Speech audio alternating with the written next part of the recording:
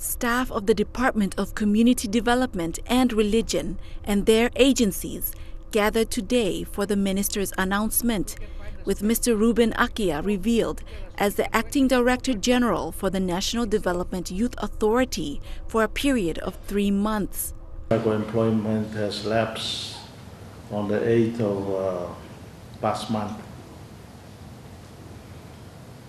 and therefore we have to make acting appointment. Acting appointment is basically to hold a fort until government makes a permanent appointment. That's a normal practice. Prior to this appointment, Akia, a dentist by profession, was a senior officer within the NYDA.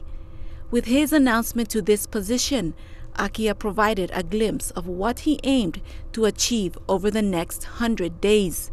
By 9 o'clock, 10 o'clock, and they get the full pay of fortnight. Honorable Minister, not under my watch. I want to change that.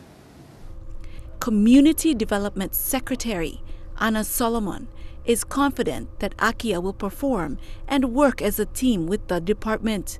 As the new head of youth in this country, and there will be a lot of expectations on you. 3 months is not enough, but don't worry about 3 months. Just get in there and start doing what you can for God, as you've mentioned earlier, for government and for the youths of this country. Because we can work so much on women and children, but youths, if we don't address youths, they're still going to bring a lot of communities down. Akia replaces Norit Luyo, who had served as Director General for NYDA for the past 3 years. Lilian Sopera Kinea, National EMTV News.